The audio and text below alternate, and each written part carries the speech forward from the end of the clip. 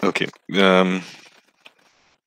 Let's look at chapter 13, verse 10. No? We stopped with verse 9. He says, Paul prays, and he says, this also we pray that you may be made complete, that you may be thoroughly equipped, that you come to that place of maturity. So he says, this is something that we'd like to we pray for you. As the second part, um, sorry, when we go into verse 10, it says, therefore I write these things, being absent, lest present I should use sharpness according to the authority which the Lord has given me for edification and not for destruction. Let me just share the screen.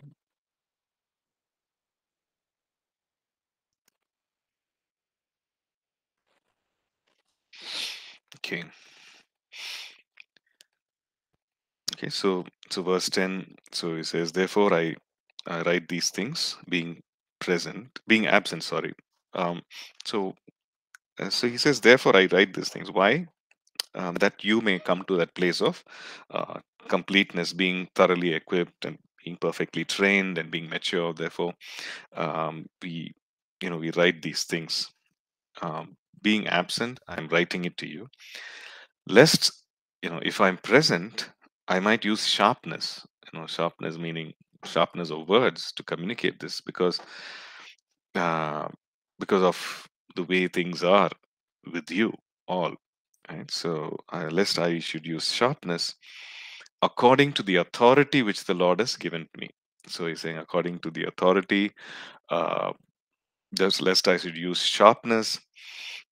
But this authority the Lord has given me for edification, for building up, and not for destruction. Something that Paul talks over and over again, which the other or the false apostles, are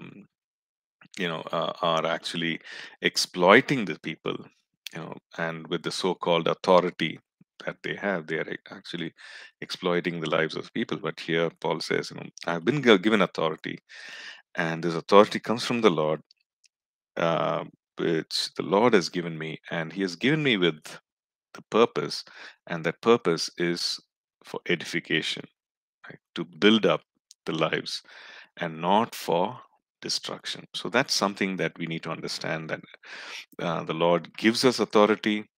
The Lord gives us, in for ministry, and and the thing is that that authority is for edification. It is always to build up people's lives, right?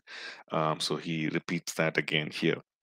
Verses 11 to 14. Finally, brethren, farewell, become complete, be of good comfort, be of one mind, live in peace, and the God of love and peace will be with you.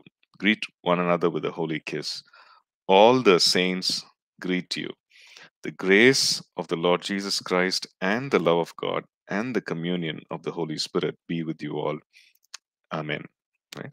So, in closing, he gives these, certain closing greetings and some final instructions. So he says, "Be of good comfort, become complete." Again, the same thing. Become complete, be equipped, come to that place of maturity. Uh, in other words, he's saying the word used there is kataritzo, or be perfect, which means to complete thoroughly, right? To come to that place, to be thoroughly equipped, to completely repair something. So he's saying, be complete in all aspects. Be complete. Be of good comfort. Be of one mind.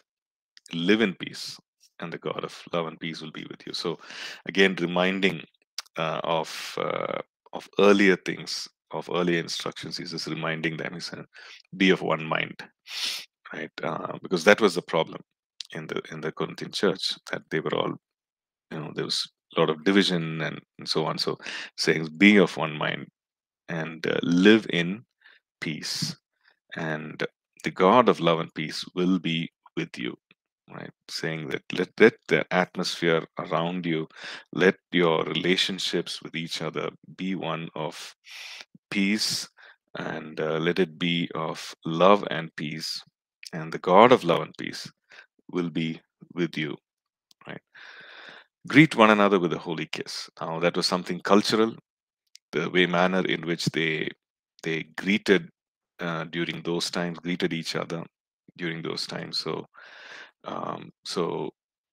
it was a greeting, a loving greeting in that culture. So it reminds them of that, and also uh, tells them, conveys the greetings or conveys the love and wishes of all the other believers. So he says, all the saints greet you. And finally, pronounces and blesses them, saying, the grace of the Lord Jesus Christ, the love of God, and the fellowship of the Holy Spirit, communion of the Holy Spirit, be with you all. Amen. Yeah, so we see, um, as we come to the end of this, these are some of the closing thoughts of Paul, right? And the reiteration again is that, hey, there is need for maturity. There is need. I see that need in your lives to be thoroughly equipped. So become that. Be that. Right.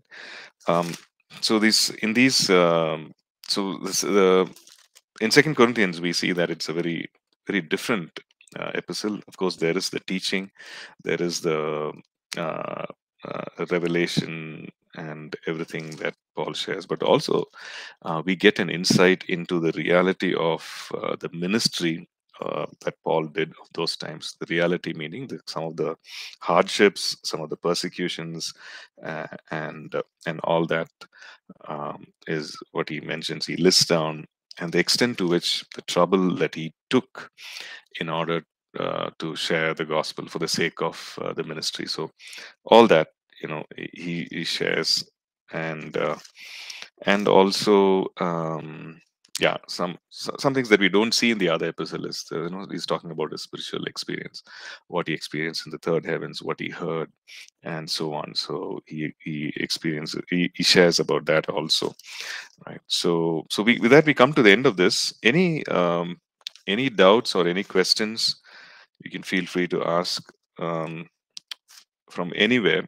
You can probably go through and see if there are anything that you want to talk about, if you want me to explain, that we should explain it again, anything at all. We can look at that now.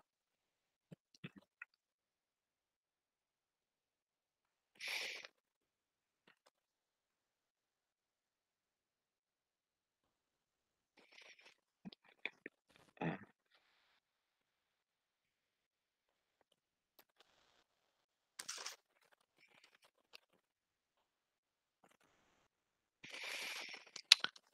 Yeah, it's quite a insightful epistle, in the sense he gives also some information, some insight into the kind of false ministry that was happening during that time as well. The false apostles, um, the kind of the kind of deceitful work or deceitful ministry that was happening around that time. So we get a kind of insight into that, as Paul shares that, right? Um, yeah. Okay, so with that we come to an end of First and Second Corinthians. We will have some tests which will be uploaded. I think we've done so far only one test. No? There will be three more tests before the end of the month. So today is 12th. So before the end of the month, or before 26th, there will be three more tests, open book tests, which you will have to respond. So whenever something is put on the stream, you will get a prompt, right? Whenever we put the link, you'll get a prompt. So I'll put it on the stream, and whenever the stream is things are uploaded, the test is uploaded, you will get a prompt, probably through email. So just be alert to that, aware of that, and maybe you can put it on the students group also to say, hey, the test is the quiz is uploaded, so please answer that, and you can go ahead and answer that. So for these three tests, you can take time uh, from the time it is uploaded till the 26th of November. Is that what is it? Let me just double check. Yeah, till that Friday. That is, we have one more Friday in between. Um, 19th is a Friday and 26th. So till the closing hours of that Friday, you can take time and answer the test. Right. Okay. So with that, we come to an end of this course. So why don't we just pray and then we'll close. Right. We'll pray and close. Let's pray. Father, we thank you, Lord. We thank you for these epistles that we were able to study, and we thank you for the depth of revelation that is there, the truth that is there, Lord, in each of these epistles, Lord. Um, we thank you for the instructions. We thank you for the exhortations, Lord. We thank you for the revelations, Father God. And as we have learned, as we have studied, oh God, as we have gained these insights, Lord, I pray that we will never, Lord, lose sight of these, Lord, that Holy Spirit, we ask that you would write these words upon our hearts. Um, and it will be ingrained in our hearts, Lord, so that we might be careful to carry them out, Lord, that we'll be diligent to carry them out and not just be, Lord, hearers of your word, Lord. So we ask that you would enable us to do this. Um, and I just commit each and every person, Lord, every student into your mighty hand. I pray that you lead them, Lord, from a place of strength that they are right now to another place of strength, God, from glory to glory. And Lord, we thank you that, Lord, each one of them, Lord, that you will lead them on the path of restoration. You will lead them on the path of Lord, maturity and equipping and training. Lord, I pray that you'll take them, Lord, to that place of being thoroughly equipped and thoroughly trained in you, God. We thank you for the time spent in your word. Thank you, Lord, for leading us. We give you all the praise and all the glory. In Jesus' matchless name we pray. Amen. Okay, thank you guys. So we'll stop here and God bless you. We'll meet for our life skills course, which will be on Thursday. Yeah. So next Thursday we'll meet again. God bless. Bye bye. Take care. Yeah.